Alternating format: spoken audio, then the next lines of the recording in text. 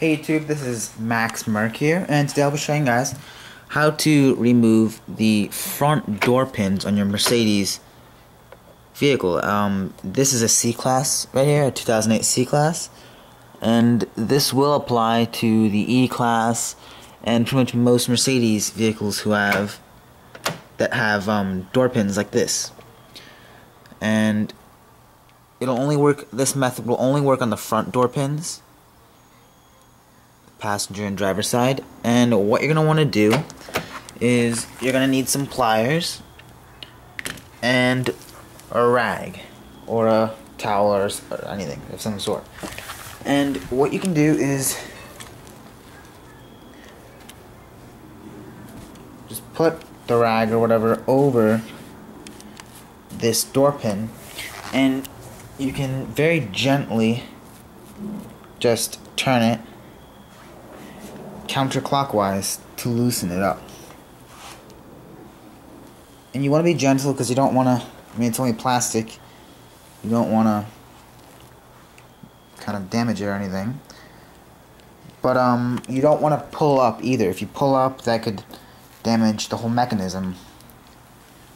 So you're just going to want to twist it counterclockwise.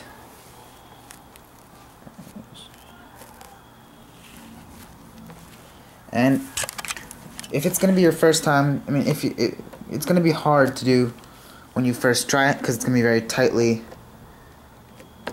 it's going to be tightened. And once you get to a point where it starts getting loose, you can just use your hands and twist it counterclockwise. And you're just going to keep going. It's going to have a little resistance. You're just going to keep going. And then it's going to come off. And this is what it's going to look like.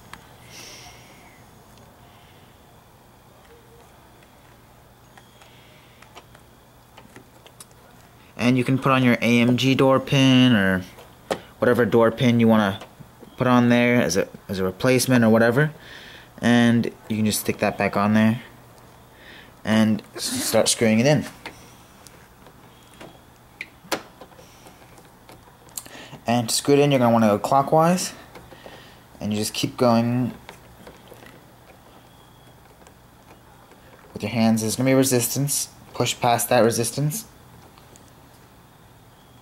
and you want to keep going until your hands can't go anymore. And that's about as much as my hands can do. Yeah, that's basically it.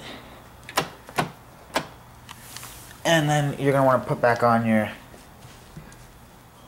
towel and use your pliers and turn it clockwise.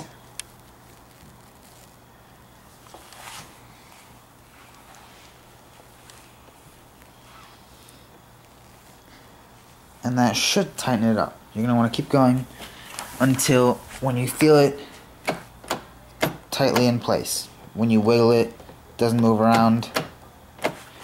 And you can take your keys and just make sure that it works completely fine.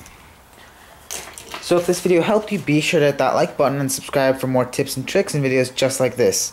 Thanks for watching.